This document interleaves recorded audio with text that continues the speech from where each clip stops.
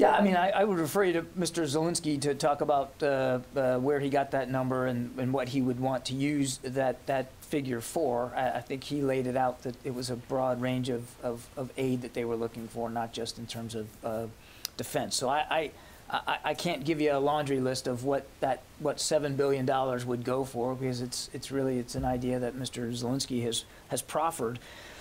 I would just tell you that from a defense perspective, as you know, we continue to get them as much aid and material and weapons as we can, as fast as we can.